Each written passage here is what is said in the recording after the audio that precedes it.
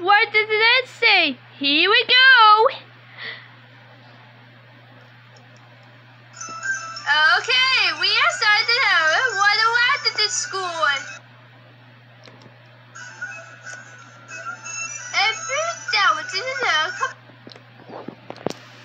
Hi there, Larry here. I got a fun activity for you and your family. It's called Electric Fence, and it shows how everyone in your family needs to love and help each other. Pretty much all you really need for this activity are 2 pieces of rope or string and 2 chairs.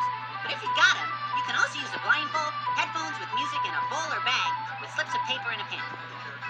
Set up the chairs facing each other, with the back legs about 5 feet apart. Then, the goal is to get your family safely through the ropes without touching them. The catch is that each person will have a disability or difference, so you'll need to help each other. Write down these differences on pieces of paper.